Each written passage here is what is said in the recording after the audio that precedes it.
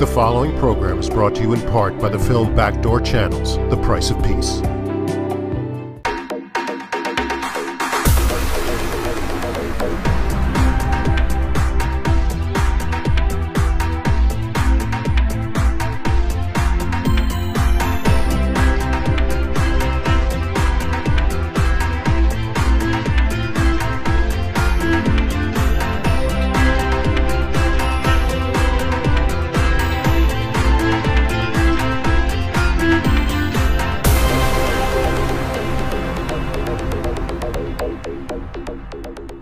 Welcome to another Leon Charney report, and we have sort of an eclectic show today. But first, let's talk some fundamental things with Dore Gold, who is the Israeli ambassador to the United Nations and former, like the NSA, how do we compare him to Berger, I guess, Sandy Berger.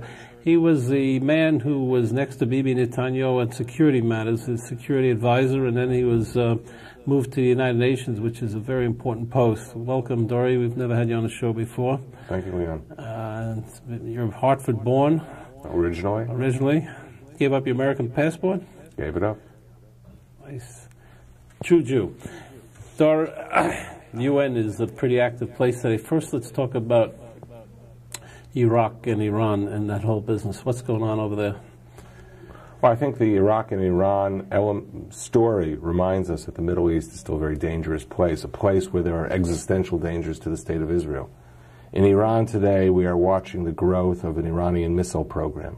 Originally, the Iranians tried to develop long-range ballistic missiles with the help of North Korea, but they found that working with blueprints alone, they couldn't get very far. Now they have the assistance of Russian technicians who are working to develop an Iranian ballistic missile program, which should give them, within a few years, the ability to strike ranges of about 1,300 kilometers, giving them basically the ability to strike Israel. But we also expect that they are working on programs to give them ranges to strike even targets in Europe and beyond. There are some indications that they're looking for an intercontinental capability. It's a nice menu for today. Iraq, Saddam Hussein playing around with the UN. You're involved in that? Well, we watch that carefully, although the issue of UNSCOM, the UN Special Commission, is really something the Security Council handles, and we're not part of the Security Council. It's something where the leadership position on taking care of Iraq is in the hands of the United States and the British.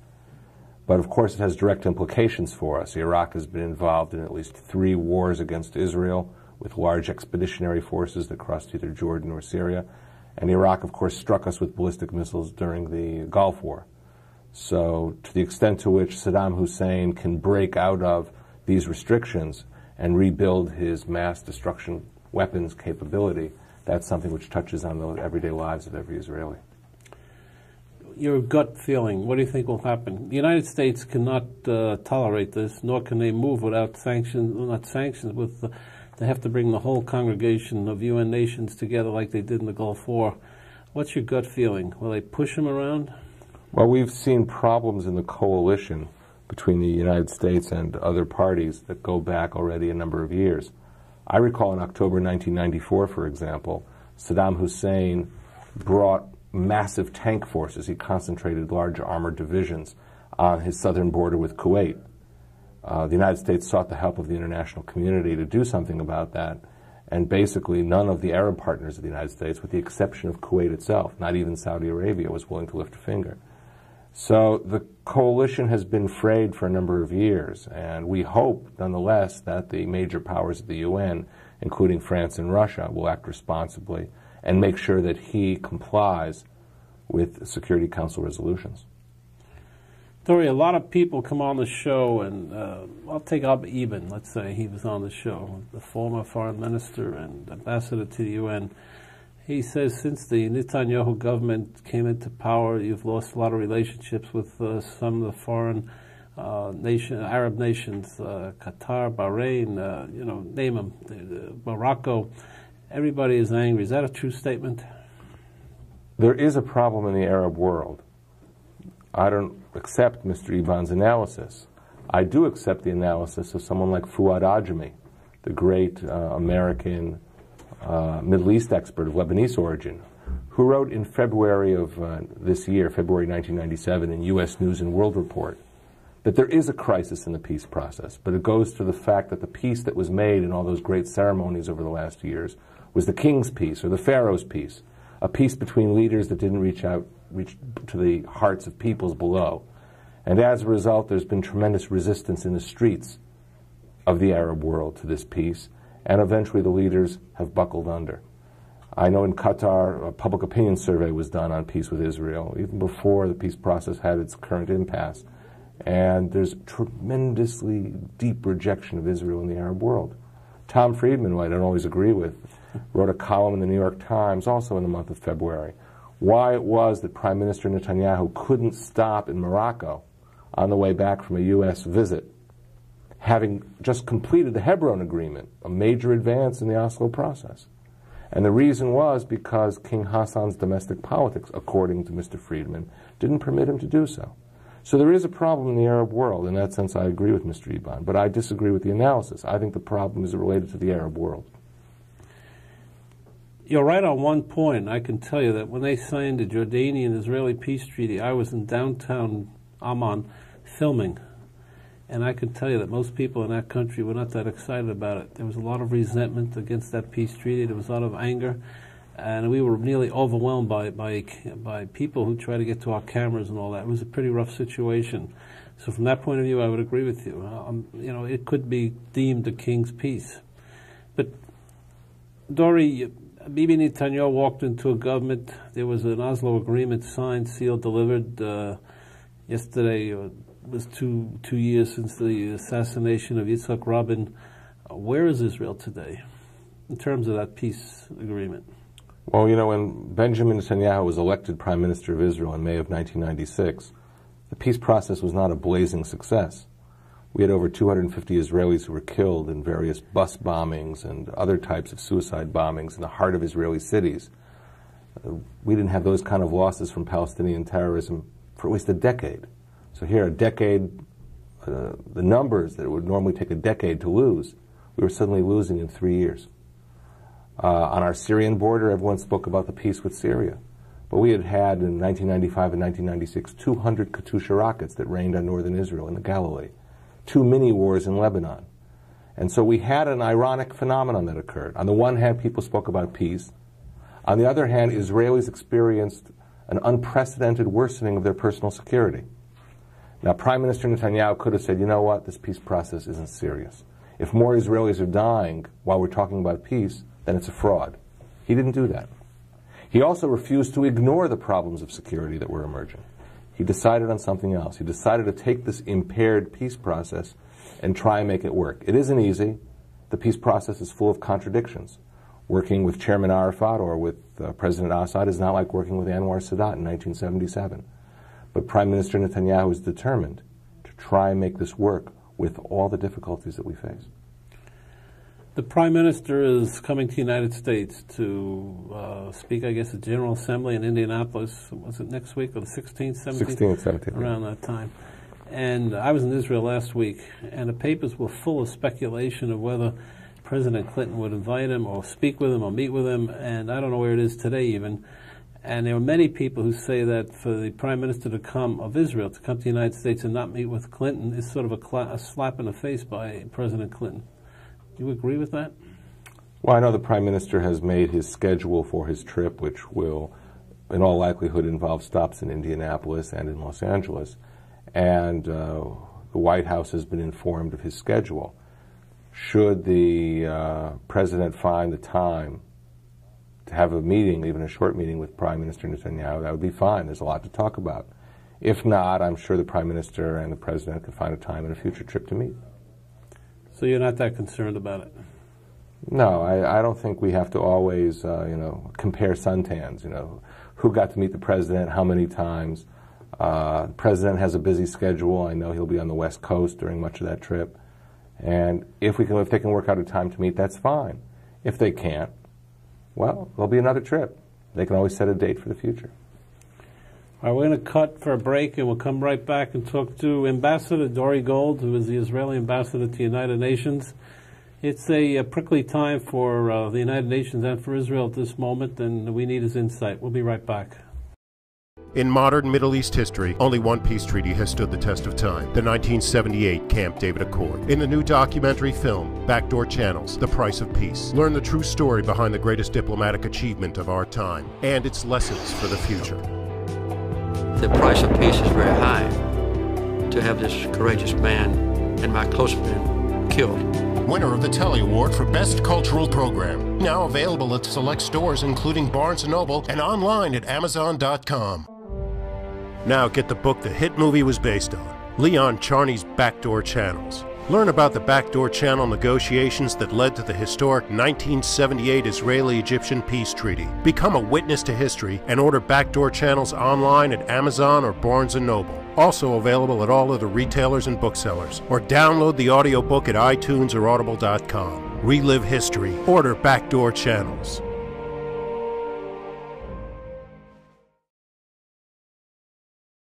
We're back. We're talking to Ambassador Dore Gold, Israel's United Nations representative, and that's a very tough spot. We used to talk to Gad Jacoby a lot. You know, I had on this show Ambassador Butler from Australia, who's now in charge of that whole business in Iraq. Am I correct? Absolutely. Good man. He's a very good man. Very good man, and nice wife too. Very pleasant people. Dore, let's talk about you as a person. Why 20 years ago did you emigrate to Israel? Well, I believe I had an opportunity to be a Jew living in this time when we've rebuilt the state of Israel, to be part of that rebirth. And I wanted to contribute my strengths, whatever I could give, to the security and well-being of Israel. And when you think of the fact that our fathers and grandfathers prayed to return to Jerusalem, for me to stay on the sidelines and not be part of it, I felt was the wrong thing to do. So I came to be active, not just to live in Jerusalem and do nothing, but to be part of the rebuilding of the state. You're exactly the prototype of what your president, Ezer Weitzman, wants from all Jews in the world. Ezer Weitzman has told me innumerable times that to him, a Zionist is a person who comes to live in Israel. A pro-Zionist is one who supports Zionists. He said that at a major convention in Atlanta, Georgia, to a bunch of Zionists. And he says, for you to be Zionist, you must move to Israel. You believe that's a fair statement? I believe all Jews can take part in the rebirth of Israel. Some of us, and I think it's a personal choice, are willing to make the plunge and actually move to Israel, become Israeli citizens, enter the Israeli army, become part of Israeli society. Others can do it occasionally. There's an expression I one time heard, demi aliyah. People have an apartment in Jerusalem but live in the United States and come for 2 months, come for chagim, for holidays. That's also legitimate. I don't want to judge people. People make personal choices. But I think we all can take part in the rebirth of Israel, and I think it can feed back to the diaspora as well and strengthen Judaism and Jewish life here as well. Was there any one incident that motivated you to take up your roots from, where were you, in Hartford, born in Hartford, Connecticut? Well, I was born in West Hartford, Connecticut, and went to high school in Massachusetts and college in New York at Columbia. So was anyone thing, a lot of people, you know, I've talked to said after the Six-Day War they moved to Israel. This was a motivational thing for them. Sometimes they were uplifted for different reasons. I'm just curious because most of our audience is curious about these types of things. Or it was your background very Zionistic, your parents? Well, I think my parents contributed greatly, but I believe the question, I think for most young people growing up in the 1960s when I grew up, was how to do something meaningful with your life, how to become part of a larger whole, how to be part of what we call in Hebrew, tikkun olam. You can do that by choosing a universal mission that has nothing to do with Judaism. You know, go protest civil rights, go protest other things, which are very important. Or you can do it within the particularism of the Jewish people. I felt that was my way of doing it. And when I'm at the United Nations, speaking to other nations in the name of Israel and the Jewish people, I do it with great pride. Well, let's talk about Jews for a minute. Big item in Israel now is the conversion bill. And I read an item where you went to certain synagogues on the holidays, and certain people were not very nice about it. I'm not sure, so you tell me what happened. You went to a conservative congregation, is that it? Well, first of all, let's put this in the right context. Okay. I think it's important that representatives of Israel go to all movements, right? Whether they're Orthodox, whether they're conservative, whether they're Reform, because all Jews are legitimate Jews.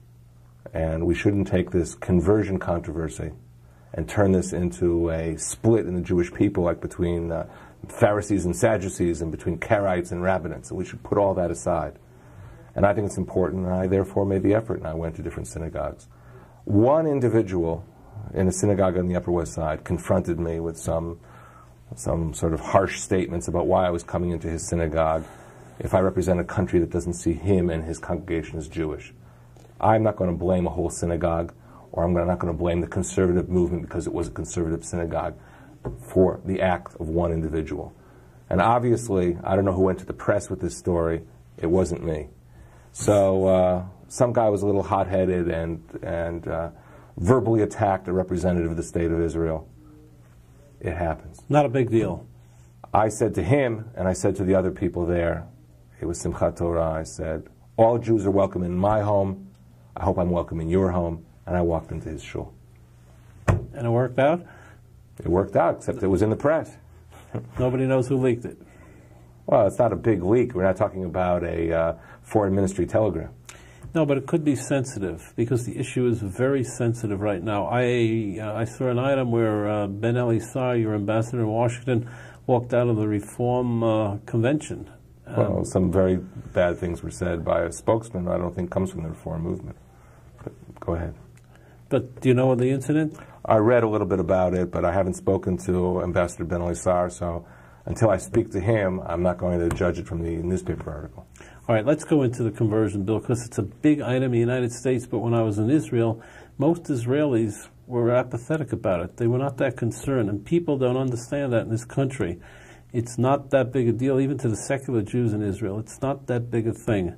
Now, as I understand it, there was a status quo that was initiated by David Ben-Gurion, the first prime minister of Israel, which meant is basically you leave me alone, I leave you alone. We talked to Dr. Borg about it, Yosef Borg, last week in Israel. What happened was the Reform and conservative Jews went to the Supreme Court to try and make this a law of the land. And am I correct? Or? Well, I think your first part is absolutely correct. There was a status quo going back for all of Israeli history, that the only conversions recognized in Israel were Orthodox conversions. Right. But conversions anywhere else in the world, in Cyprus, the United States, Russia, that were Reform or conservative, if they're done outside of Israel, they would be recognized. Wait a minute. If a person, a lot of people don't know this, I want to be very careful because they don't understand it very well. If I married a convert, was converted by a Reformed Jew, had a child in New York City, and the conversion took place by a rabbi in New York City who was Reformed, and they came to live in Israel, and she was married to an Israeli, she and the child will be accepted in Israel? All conversions, absolutely, all conversions a lot of people don't know that. Outside the borders of Israel by the Reform and conservative movement are accepted in Israel today, and it's not even part of this controversy. In fact, I'll tell you a story. When Prime Minister Netanyahu was putting together his coalition agreement with the religious parties, they came to him and said, we not only want to be sure that only Orthodox conversions are recognized in Israel, we want to make sure that only Orthodox conversions are recognized from the whole world, so that, we won't be able to say that a Reform conversion in the U.S. would be recognized. Prime Minister Netanyahu told the Orthodox parties, that I won't do.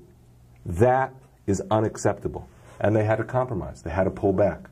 Now, the only reason we're caught into this morass is because there was a court challenge done by certain individuals from the conservative and Reform movements in Israel to our Supreme Court.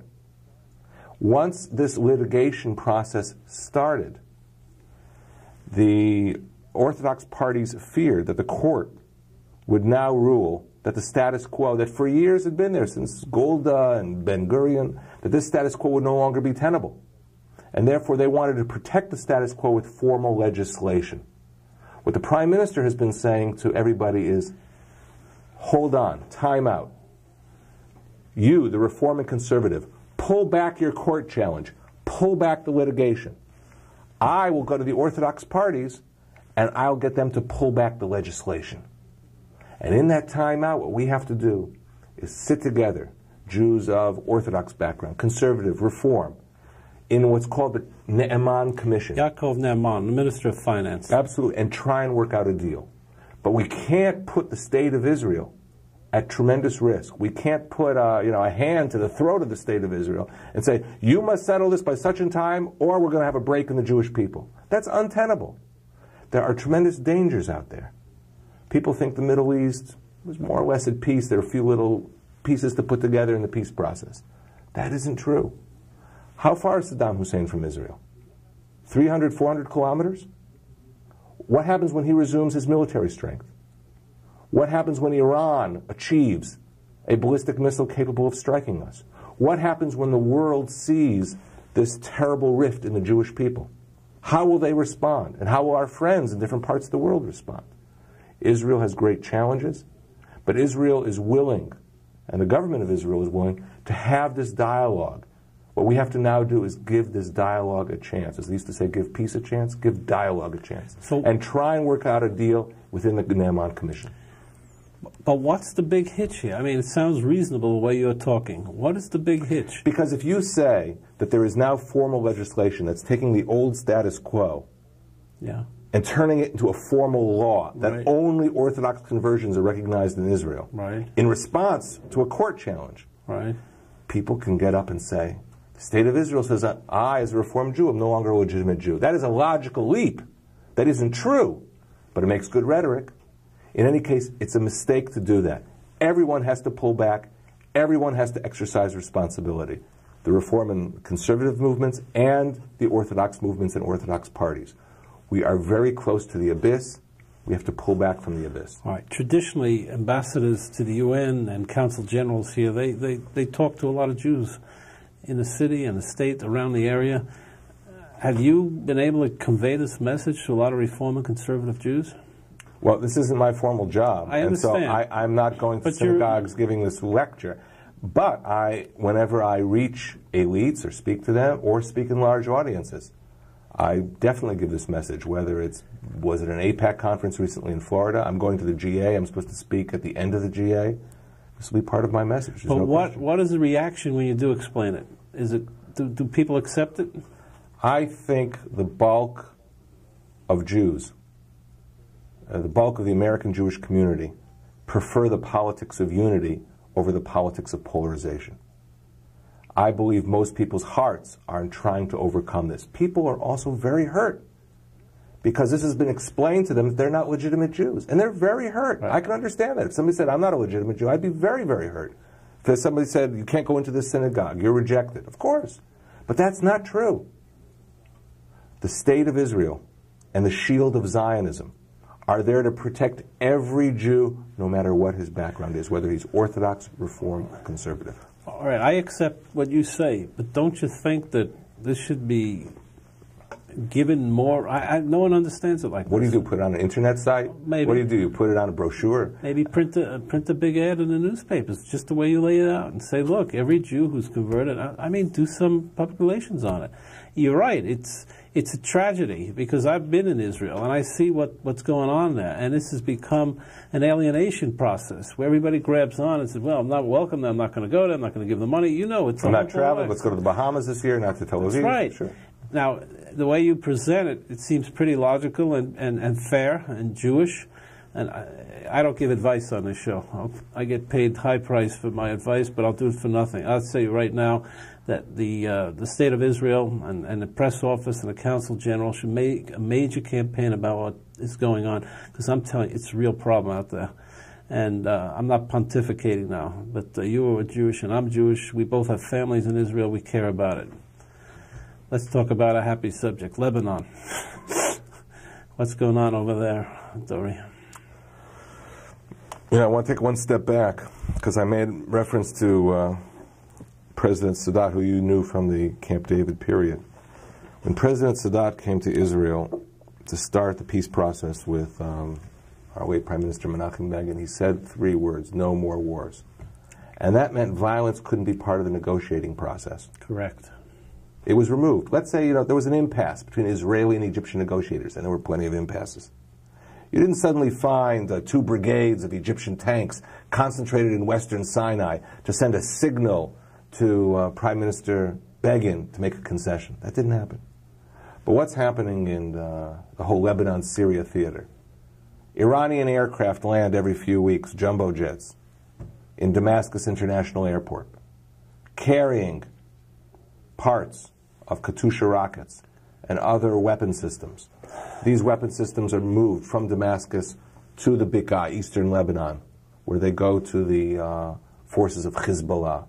And Hezbollah is incessantly attacking Israel, attacking us in the north, attacking our villages. As I said before, in 1995 and 1996, at the height of the peace process, 200 Katyusha rockets land in northern Israel. We have an area called the security zone. In that security zone, we have stationary Israeli positions, but the area in southern Lebanon is generally under the control of the South Lebanese Army. General Achad. Right. And we are facing a lot of losses in the security zone. Now there's a question. If we pull out of the security zone, maybe Hezbollah will lose its motivation to keep attacking us. Unilateral withdrawal.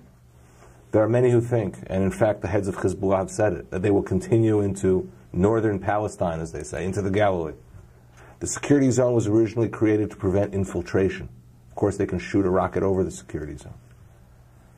The only way to solve the Lebanon problem is if Syria commits itself to disarm Hezbollah, or to see that Lebanon disarms Hezbollah, the same way other militia in Lebanon were disarmed right after the Taif Accords of 1989.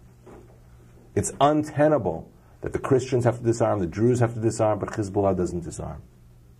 So that is the way, that is the key to making a settlement in Lebanon. If the Hezbollah disarms, we can create security arrangements that would allow Israel to take a more flexible position in southern Lebanon. That is the key for breaking out of this process, but it requires a Syrian decision. And it requires also the international community to tell Syria that using Hezbollah terrorism against Israel is not a way to advance the peace process. You don't advance peace with violence. You advance peace with peace. Well, I'll confirm what Sadat said. I know it factually, and I've been there, and I've heard it. And it was true. What you're dealing with is a totally different bag of worms, shall we say. Do you think, by the way, Dore, do you think that the Netanyahu government, especially your prime minister, gets fair press in the United States? Well, if you come from the liberal side of the political spectrum, you have your complaints against the press, and if you come from the conservative side, you have your complaints against the press. I know that when conservative politicians often get elected, in the United States in 1980, Ronald Reagan was elected president of the United States, everyone said this is going to be a disaster. Soviet-American Cold War renewed. Well, Ronald Reagan ended the Cold War. We were one time in Bonn, Germany, and we met with Helmut Kohl, the Chancellor of Germany. And he said, yes, I come from the CDU, the Christian Democratic Union, and when my party replaced Schmidt's Socialist Party, everyone said it's the end of peace in Europe, it's going to be unstable, we have a right-wing government in Germany, it's going to be a disaster. Well, Kohl was a part of those arrangements that brought an end to the Cold War. And when another Israeli by the name of Menachem Begin was elected prime minister in 1977, I remember Newsweek magazine, front page, Day of the Hawks, a banner headline. And of course, Begin brought peace with Egypt. I think Prime Minister Netanyahu is going to surprise a lot of people. But until those agreements are reached with these very tough peace partners, he's going to get a bad press. All right, Dore, we'll hold for a break and we'll come right back. I'm going to ask you how tough it is for the Prime Minister to be involved with Yasser Arafat, because really, when he ran for Prime Minister, I think he said he wasn't really going to speak to Yasser Arafat. So we'll come back and ask you. Okay. Leon Charney sets out to discover the true meaning of the Kaddish, the Jewish custom of reciting a prayer to commemorate the death of a close relative. Join Charney as he finds out the history of the Kaddish and how it has evolved. Reviewed as a refreshing walk through Jewish history and a book that deserves to be read by both Jews and non-Jews, The Mystery of the Kaddish is now available online at Amazon, Barnes & Noble, and all other retailers and booksellers. Or download the audiobook at audible.com or on iTunes. Discover The Mystery of the Kaddish. Get best-selling author Leon Charney's latest book, The Battle of the Two Talmuds. Join Charney as he explores years of Jewish history to find out why and how Talmudic scholars and rabbis abandoned the Holy Land for the lands of the diaspora. Learn about the power struggles behind the creation of the Jerusalem and Babylonian Talmuds. It's a book critics call engaging and enlightening, a book which will be of interest to people of every faith. Now available at Amazon and Barnes & Noble, or download the audiobook of The Battle of the Two Talmuds at iTunes or audible.com. We're back. We're speaking to Dore Gold, who makes a strong case for his government. He's the Israeli ambassador to the United Nations, American-born, and emigrated about 20 years to Israel. Perfect prototype of what we consider a Zionist, or at least Ezer Weitzman does. Dore, your prime minister campaigned on a very strong issue, was that he really didn't want to talk to Yasser Arafat, if I recall. And then this famous handshake at the White House, and the fact that he has to talk to him. What's your take on that? Well, I think this shows how far the Prime Minister has gone. He actually stated prior to the elections that he would meet Mr. Arafat if it was important for Israeli security, not because he relished the idea, not because he was into a love fest with the PLO, but because there was a reality out there that he had to deal with. But he moved from that position to doing the Accord on Hebron, which many people forget, which wasn't done by the previous government. He went on from that to talking about a program for final status called Alon Plus, which sounds very much like a program of territorial compromise. Yigal Alon, the former foreign minister in the Labour Party, who had a plan of how to solve the Palestinian issue. Yes, on the basis of territorial compromise. So he has taken his party and the conservative side of the Israeli political spectrum pretty far from a rejection of Oslo to talking about Alon Plus. And I think this has not at all been appreciated in the United States and elsewhere in the world. I think instead there's been a kind of mantra on Israeli intransigence that's picked up automatically. It was done to Golda, it was done to Menachem Begin, and it's being done to Prime Minister Netanyahu. It's unacceptable and it's not true. Anybody who knows what really has been going on the ground. Do you think chemistry between leaders is important in making foreign policy? We know that there's not a great as you say it, between Netanyahu and Arafat. You think that if there were a better chemistry, it would help? Well, our late Prime Minister Yitzhak Rabin and Mr. Arafat weren't kissing cousins either. No, I can swear to that. I brought the first greetings from Yasser Arafat to Yitzhak Rabin. He was not very excited about it. No, not at all. I think what makes leaders click, I think there's two things. One, what are their interests? And second of all, their ability to deliver. If Yasser Arafat says to Prime Minister Netanyahu, I need to use my aircraft for certain reasons. I need to have certain needs. I need to have certain access in the international community, or I need certain favors. And you respond, and you can deliver those favors. And it's reciprocal. I need information on Israeli soldiers missing in action, and the Palestinians can deliver on that. That creates the confidence to proceed. You know what happened to us? Because I know I was the first envoy of the Netanyahu government sent to Yasser Arafat. I will never forget March 9th, 1997. There was a meeting between Mr. Arafat and the leaders of Hamas and other Palestinian organizations, opposition organizations. And we know from our intelligence sources that those leaders walked away with a clear impression that they had a green light from Mr. Arafat to resume terrorist attacks against us. So when you talk about chemistry, how do we live with that? How do we cut a deal? How do we work when we know he's been giving clear orders, and our intelligence branch tells us that. So you know what we do? We don't give up on the process, but we ask that world pressure be applied on Mr. Arafat to behave like Anwar Sadat, to reject violence as part of the peace process. Instead, people are talking about putting pressure on Prime Minister Netanyahu. But the pressure has to be placed on Mr. Arafat to prevent the violence, to prevent the bus bombings and the killing of innocent Israelis. If the pressure is put there, we can make the peace process work. If the pressure is put on us, Mr. Arafat will get the wrong idea, and I'm afraid many Israelis will die. So, Dore, can you explain this to me? That how come the Rabins are so close to Arafat today? I saw Yuval Rabin, the late Prime Minister's son, wrote an article yesterday about bringing Arafat closer. Did you see that in New York Times? There was what happened over there? Why is this massive love of Yasser Arafat now by the Rabin family? I don't want to address the Rabin family. I just understand the policies and the viewpoints of our late Prime Minister Yitzhak Rabin. What people, what families decide to do afterward is, of course, a personal matter, and they're their complete right to do so. Okay, the Jordanian relationship after the fiasco or whatever it was in Jordan, how's it going?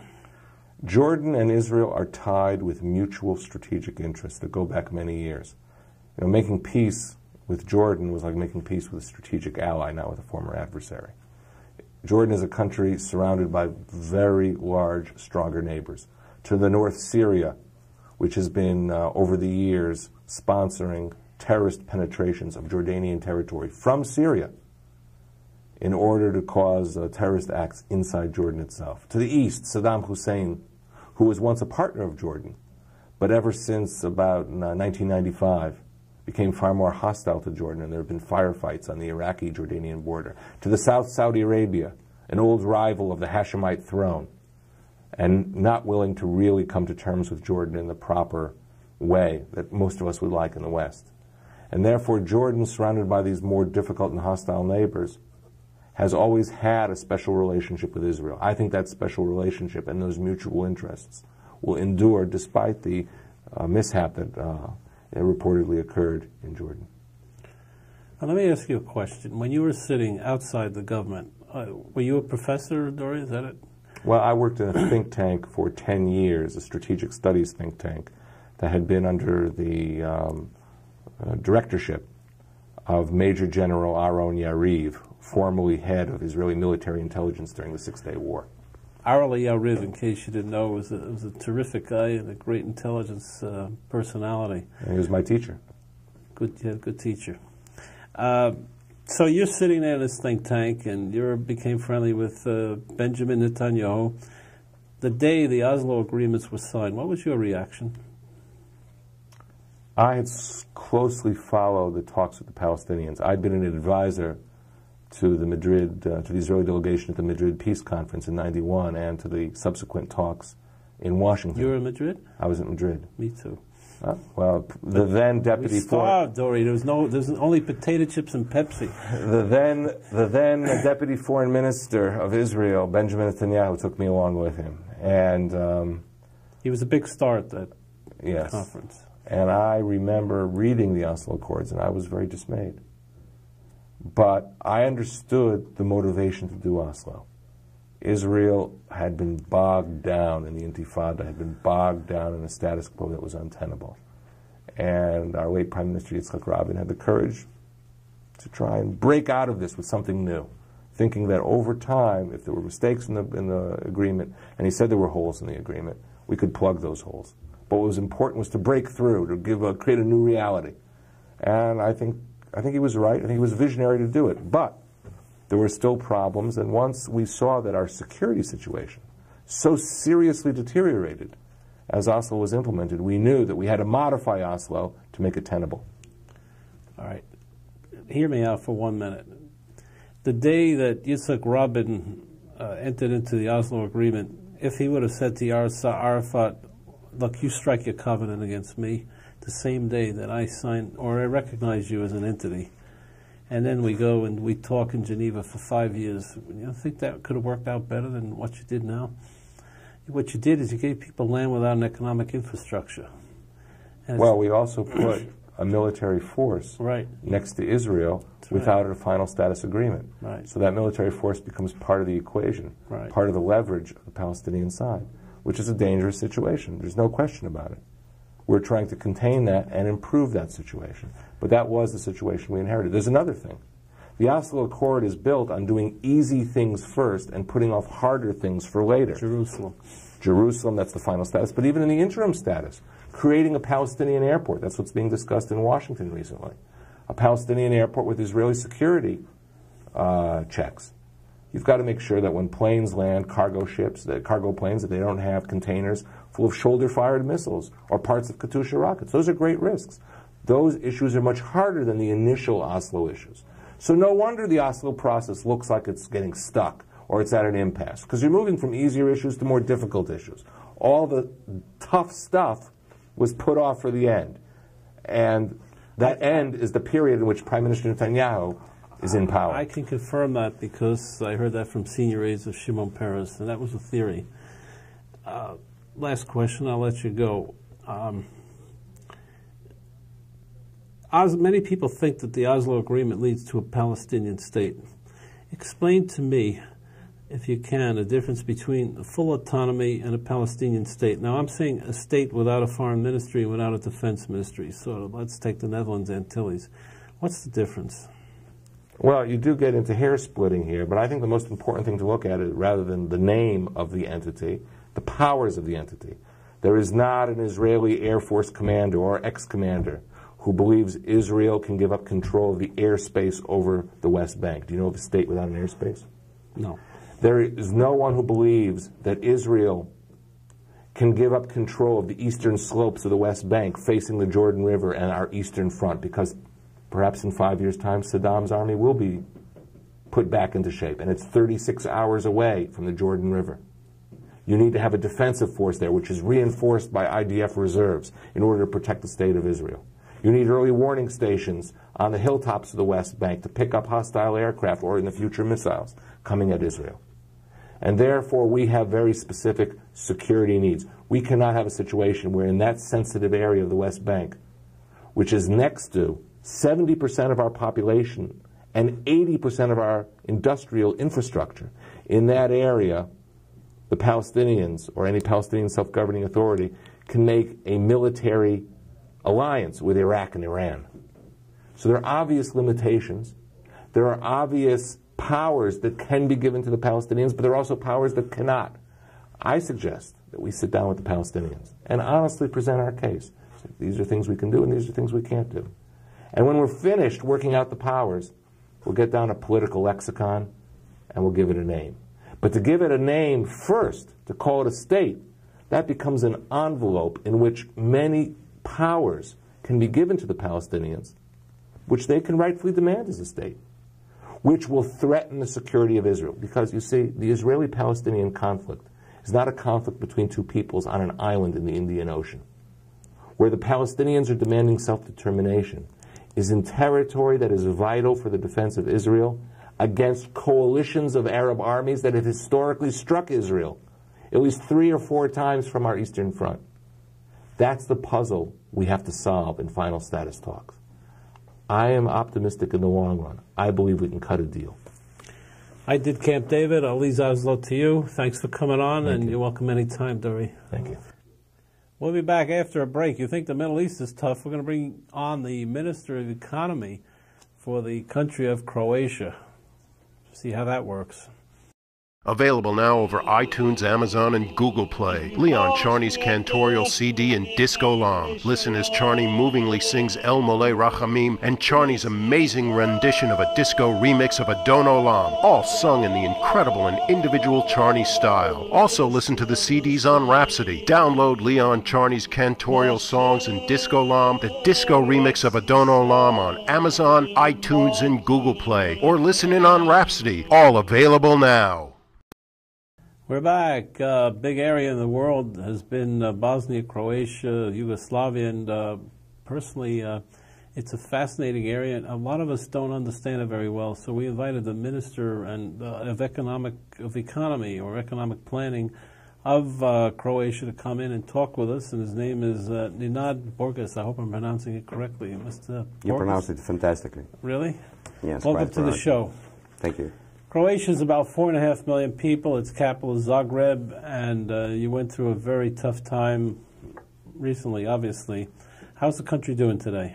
Quite well, taking into consideration first a couple of years of our independence. Like, be reminded that after 91, after dissolution of Yugoslavia and establishing independence, we were really target of aggression, and we succeeded, despite all odds, to defend ourselves, and starting with 93, we started to rebuild country and to rebuild confidence, to rebuild economy, and to establish basement for a brighter future.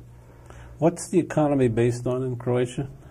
Let me make you understand. GDP breakdown of 96 was 60% services, mainly tourism, construction, transportation, 30% industry, and 10% agriculture. If we are speaking about industry, main industries are shipbuilding, maybe chemical processing, textile, wood processing, food processing. Tourism is on rapid track to regain confidence, because certainly for risk perception, Croatia was not a desirable site to be visited in early stages of independence, but last year... Only if you're a reporter. Yes, unfortunately. But that was fortunate as well, you know, because headline news has brought attention to the region and specifically to Croatia, and I think that it sidewise contributed to knowledge. Not completely. There are certain blanks to be filled on understanding what Croatia is. What's the major religion in Croatia? It's Catholicism, actually. You should be reminded that in 4th century of Common Era, division line between Eastern Roman Empire and Western Roman Empire was actually across boundaries between Serbia, Bosnia, and Croatia, Slovenia and Croatia, and parts of Bosnia being in Western Roman Empire, and the rest of former Yugoslavia was under Eastern Roman Empire, what later on became division line between Greek Orthodox Church and Catholic Church. But when you were born, you were a citizen of Yugoslavia. That's true. I was born in 46. I was citizen of Yugoslavia, yes. I was citizen of Republic of Croatia. I was born in Republic of Croatia as part of that time Yugoslavia. How bad was Marshal Tito, or how good was he? You know, nobody's perfect, and we could not judge in terms of black or white. He was a human being. He contributed to maybe better understanding. He was trying to put human face on socialism of his own invention. To some extent, obviously, he has had vices. He has postponed crisis in Yugoslavia. He was maverick. He really succeeded to postpone crisis, and actually crisis was visible almost a decade after his death. By borrowing, by presenting both sides, that means Moscow and Washington, pretty face, he succeeded in his maneuvering. Is there peace now in the region? Yes, I think basically, if we are speaking about stability, yes, it is obtained. It's not anymore war risk or something like spillover, in fact, but there is a long road, maybe bumpy road, towards total stability in neighboring Bosnia, and that's our major concern, because you should understand that the longest frontier we have is actually with Bosnia. Do you have relationships with Bosnia? Yes, we do. We are signatories of Washington and Dayton agreements, which actually brought peace to the whole region. Holbrooke, Mr. Holbrooke. Yes, sure tough negotiator. I have met him, I think, only once. I was not directly involved in those negotiations. I admire his persistence, his specific style in diplomacy, but obviously that you style can use brings... him now. He's a investment banker now, isn't he? Yes, but he is still involved, I think, in the region, actually, over President Tudjman and Izetbegovic meeting in Split last summer. Mr. Holbrooke was there, and Gilbert. So, yes, as investment banker, I would be more happy to meet him and discuss possibilities for economists mutually beneficial projects in Croatia. In a very simplistic way, because a lot of people in the United States don't understand it, what caused that conflict, that terrible conflict between Bosnia and Croatia, etc.? Century-long idea of some circles in Belgrade, some circles in Serbia about establishing Greater Serbia. Unfortunately, of course, I'm not blaming everybody in Serbia or Serbian people, but those ideas being developed somewhere by the late 19th century were very well hidden and alive all along Yugoslavia. Supremacy of Serbian people in police, in army, in politics, in diplomacy, caused this fracture and caused all other people, including Macedonians, including Croats, including Slovenes, including Muslims, feeling deprived of their rights, and they were just exploiting something what was given by Constitution of 1974, former Yugoslavia, and that is right to opt for a referendum and to opt for independence. After we have done that, firstly Slovenia, then Croatia, unfortunately, Serbian-controlled Yugoslav army attacked. But wasn't it really a conflict between the religious factors there? I don't believe in that. You don't think I so? don't believe in that. Underlying reality is a rational dream about Greater Serbia and about constant supremacy. Of course, you could interpret it in the way you try to, because actually some major players are divided by religions. But I don't think that any religion or offer hatred, and that people acted as out of religious differences. How good are your foreign reserves now? Do you have much foreign reserves? Foreign reserves. Actually, I'll remind you that foreign currency reserves were stolen by Belgrade in the very beginning. I know. We were left with zero. And I'm proud to say that by August of this year, Central Bank of Croatia has had over 2.5 billion US dollars hard currency reserves.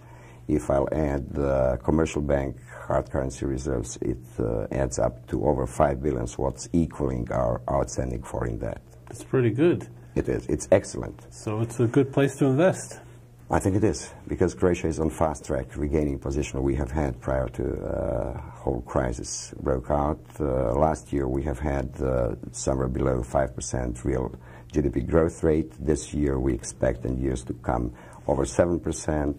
We have macroeconomic stability, low inflation for 3 consecutive years, the lowest inflation of all transitional economies of Central Europe. Low budget deficit. Last year it was below 1%, this year 2%. We have foreign debt to GDP servicing ratio of around 25%, what's again the lowest ratio of that kind in Central Europe. Pretty stable, very stable. Yes, it is. I think that we achieved... Are you looking for American investment? Yes, we are. We are looking for continuing good relations, because actually, some American companies are already exposed, investing in Croatia. For example, Bankers Trust has invested in Croatia quite impressively over the last couple of years. Some of major investment bankers and houses were... I'll tell you what Americans look for. A good judicial system. It's in place. And a good banking system. It's close to be finalized. Out of 62 banks in Croatia, 55 are privatized, out of which 7 are branches or subsidiaries of major European banks. Unfortunately, not American banks yet. They'll come in, don't worry. American banks like to run around a little bit. Citibank will be in cavalry at the end. Citibank will be in there before you know it. And the third thing they look for is a stable political situation. It is stable. It is stable. All 3, I think, preconditions. I'm not advertising, I'm not preaching, I'm trying to present to our viewers facts. I think that political stability is in place. It depends to some extent what's going to happen in Bosnia, but nothing of brutal nature could explode there.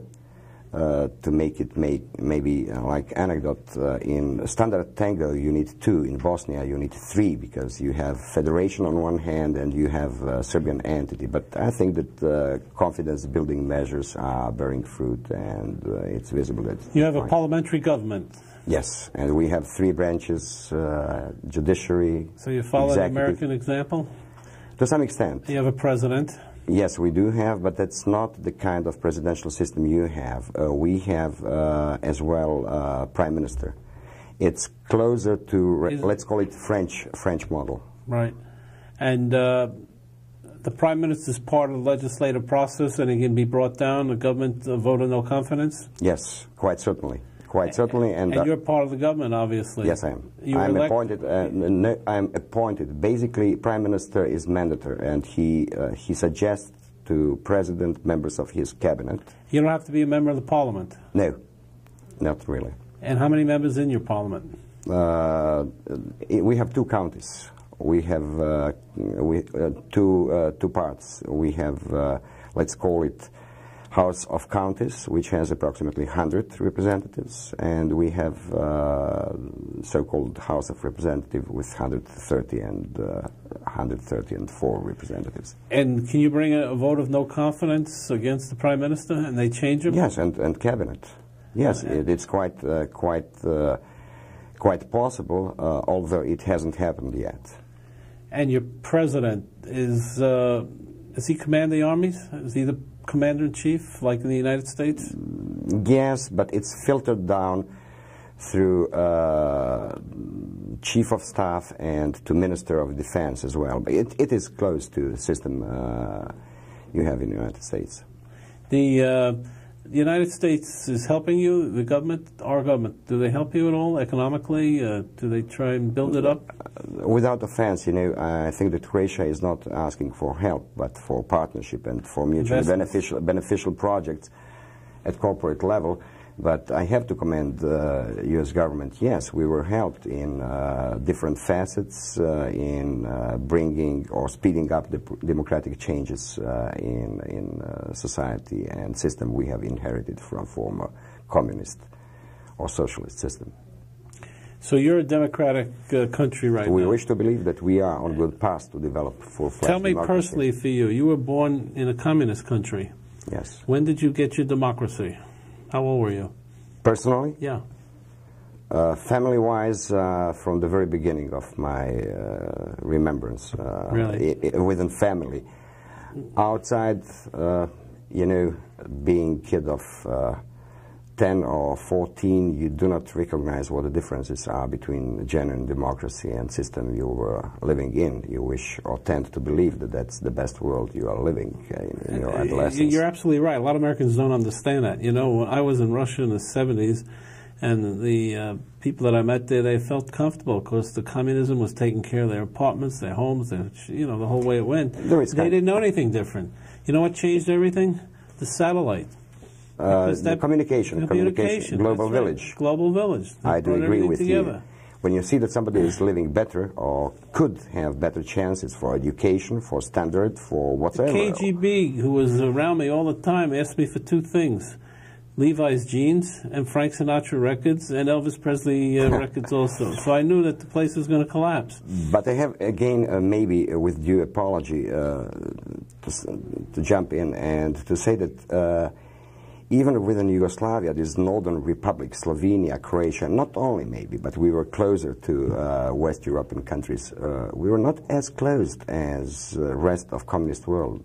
We have had our passports, we have traveled abroad. First time I traveled abroad, I was maybe 13 or 14. What did your father do? My father was a pharmacist.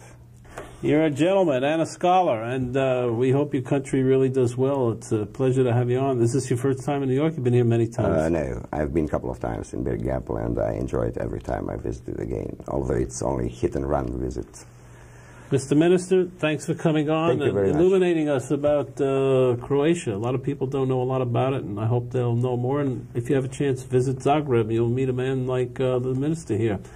And he says it's a great place for tourism. We'll see you next week. Please come.